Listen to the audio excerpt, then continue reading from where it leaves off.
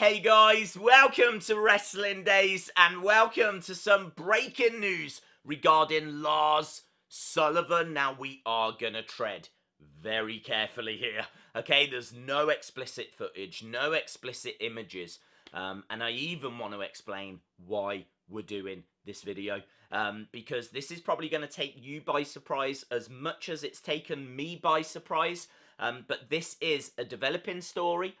It broke about an hour ago. It's already trending here in the UK.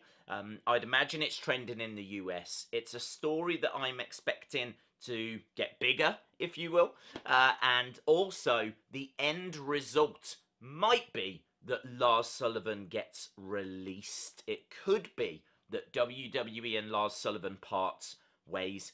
Now, I saw Lars Sullivan trending. I thought he had returned. I thought he had returned to a house show. It was another house show moment. Of course, we got a title change the other day. Andrade beating Rey Mysterio, becoming the new United States champion. So when I looked to see why Lars was trending, I was surprised. Let's put it that way. I was surprised he hasn't returned. The story here is that Lars Sullivan used to do adult movies. I honestly don't know how many. At this point, I'm aware of one.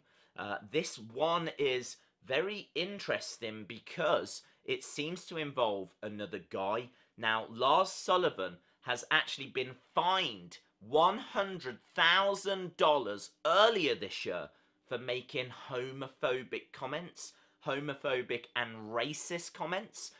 Big E actually tweeted this out that you can see on screen in reaction to those comments, kind of saying that, you know, this was going to be difficult for Lars. He was going to have to carry an albatross around his neck, the weight of what he's said, as he now works with those kinds of groups in WWE.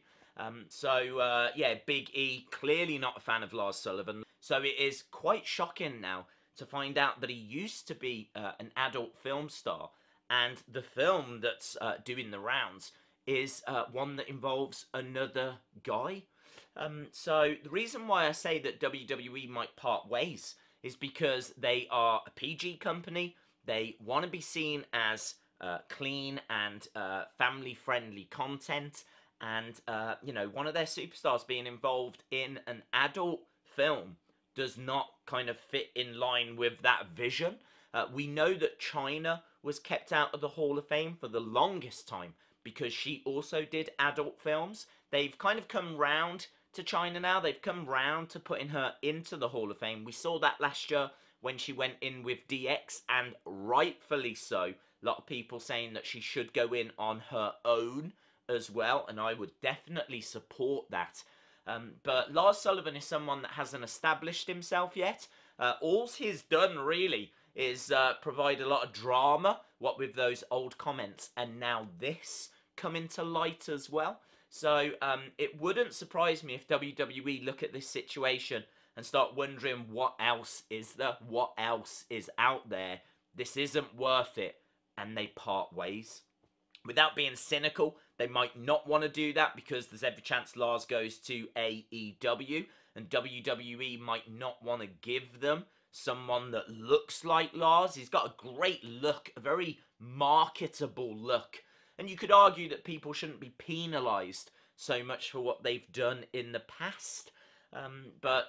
Yeah, you know, WWE really have like a zero tolerance on this, so that's why I do think this is a very interesting story, and one that is going to obviously continue to develop over the next 48 hours. So let me know your thoughts down in the comments below. What do you think the outcome is going to be for Lars? Do you think he'll be fine? Will he get fined?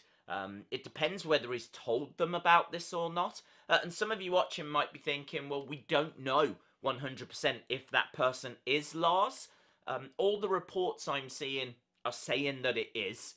Doesn't seem to be any doubt. People have found old pictures of Lars, and he is identical, absolutely identical to the guy that's in this movie.